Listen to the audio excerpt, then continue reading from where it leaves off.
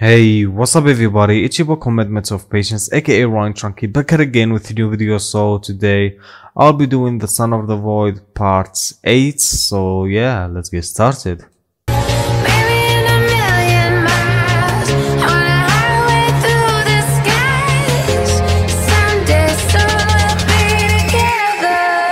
honestly don't think you can become a hero.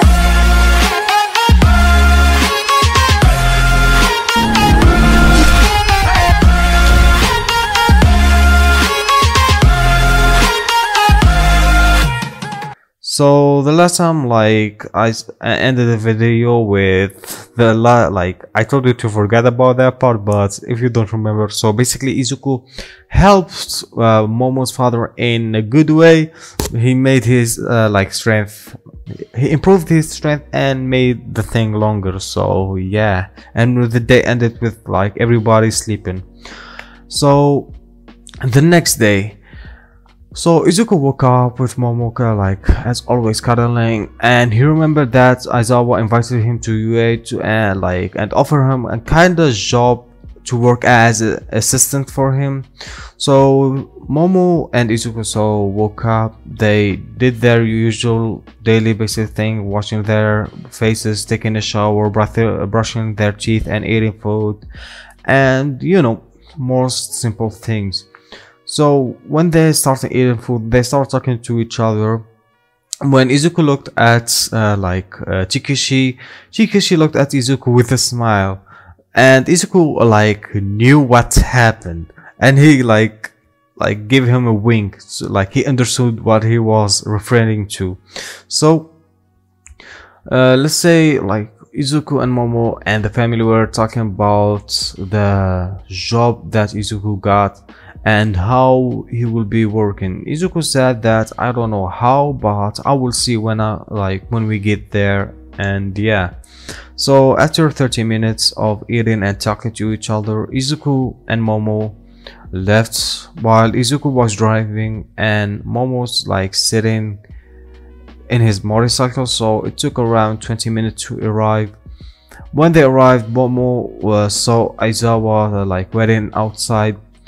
And when Aizawa looked at them, then Aizawa said, young Yuruzu, go to the class. I need to talk with Mr. Izuku and need him to talk with the principal. So with that, Aizawa gave the card to, so he can enter UA without the door closing. So they went to straight to Nezu's office. When they got there, Aizawa knocked in and they could hear someone say come in. When they entered, they Izuku saw this kind of bear dog mouse thing looking at him and said, so you must be Principal Nizu. It's nice to meet you. Then Nizu said, nice to meet you too. So Aizawa, this is the kid that you told me about that saved your life? I know about that vigilante work, but shouldn't he be captured? Then Aizawa said, trust me Nizu, I know this kid, he have a lot of potential. He didn't want to become a hero for a lot of reasons, and he might have seen a natural thing that you didn't see. So Nizu then said, so Izuku, do you agree to work as an assistant for Aizawa? Then Izuku said, yeah, sure, why not? If I can help the next generation of heroes, then it might be good. Then Nizu gave some schedule for Izuku to follow about the type of classes that they have and stuff. They talked about a lot of stuff, and before the Nizu want to dismiss Izuku and Aizawa, Izuku then said, if you don't mind me asking Nizu, Principal Nizu, you see, there is kind of a natural stuff that's happening around the world that you might don't know, and because of my power, there might be sometimes will be invasions that will happen.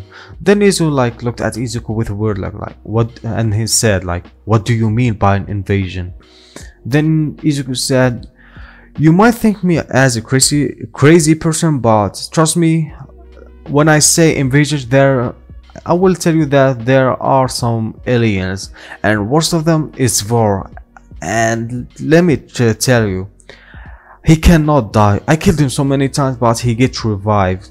If you know this is true, because like some of the mission that you see Vor there with a lot of people with him, like fighting 2 boss at the same time or 3. So yeah. And Ninja then said, "Who's Vor? Vor? I don't know or heard of any villain's name like that." Then like Izuku said, "This is a alien villain. He's kinda not hard guy, but I can beat him because I improved my skills, so I won't have like much trouble with him, but there might be a lot of people that might work with him. So if he decided to come here, just to let you know, don't let any hero get involved in that fight. That's my fight. You can't deal with the villains attacks in your here, like bank robbery or stuff, but if it's alien or supernatural thing, it's for me.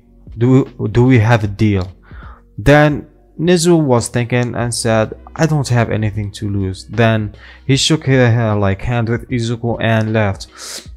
So Aizawa and Izuku were walking to the class until they got there. So he entered first and like yelled at them like to shut it and keep it quiet. So, and he told them that there will be a new assistant that you work with him to improve the like your skills and stuff. So I want you to meet the new assistant teacher for to help me. Please come in. Then Izuku entered like Bakugo, his brother, and Momo. Like he knew, she was happy that he was there, and Bakugo was kinda angry at him, and like his brother Rigashi was kinda, you know, speechless. Like he said, "Wait, Izuku?" Like he said that, "Wait, Izuku, is that you?" And then Izuku said, like looked at him and said, "Oh, Rigashi, it's been a long time, huh? So what have you been up to?" Like Rigashi couldn't reply anymore, so he just stopped. So, and like Bakugo starts screaming, "How the hell did you get in, Deku? You're worthless, quirkless, you're nobody. How did you even get here, huh?" When like Bakugo tried to attack Izuku, Aizawa tried to like use his capture gear, but Izuku motioned for him to stop. So Izuku transformed into Rhino and punched Bakugo real hard. He like Izuku, not Izuku, Bakugo like vomits some blood. And when he crossed and then like looked at Bakugo and said, "You know, Deku that you knew a long time ago, he didn't even exist. He don't exist this time. He changed and become powerful. I'm here only to help you improve your skills. I don't care about your hero work or villain that you might attack you. I'm only here to help Aizawa. So as kinda co-teacher, you will listen to me, as I will have the authority better than you. So sit down and don't let me use the full force to break your bones and repair them and doing the same thing." At this, like Bakugo kinda got scared from this kinda new Izuku, and all the class was like afraid of him. And like when he looked at Aizawa, he transformed back and said, like Aizawa said, "I like you, kid. We work better than we thought." So Izuku was like sitting near the window, like looking at the sky. The Aizawa was teaching him like basic stuff until like 2 hours passed.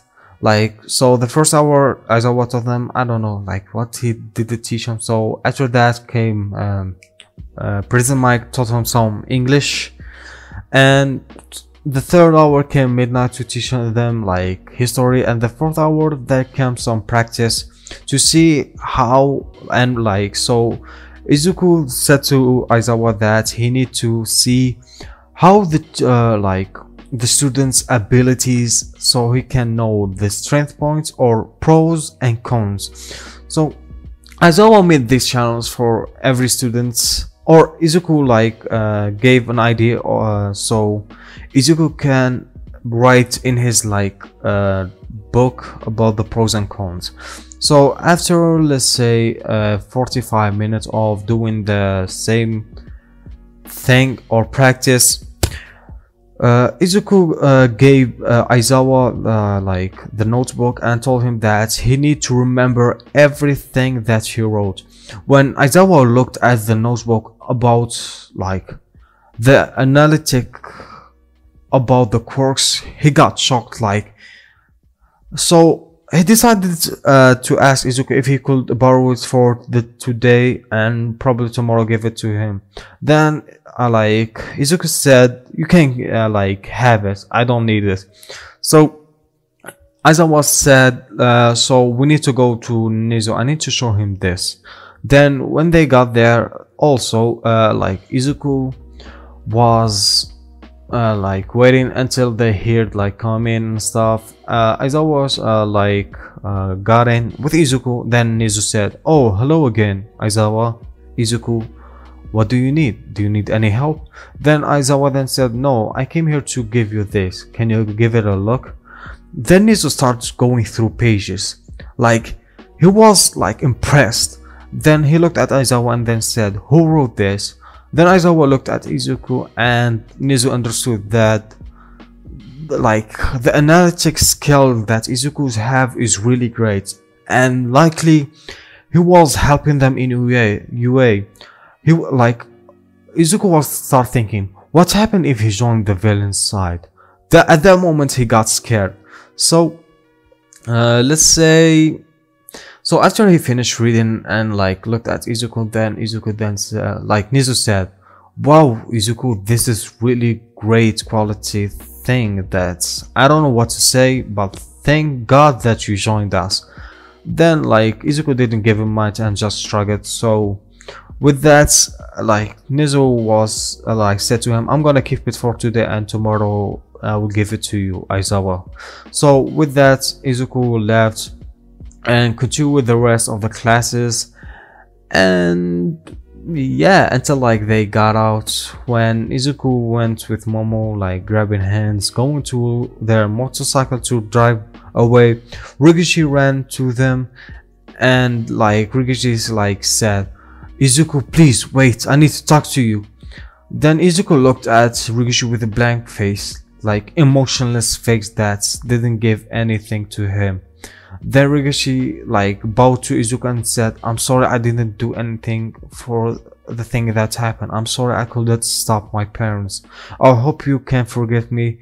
I don't know if you can forget my parents, but please forgive me. I will try my best to be the best brother that you will ever have. I will do anything for you.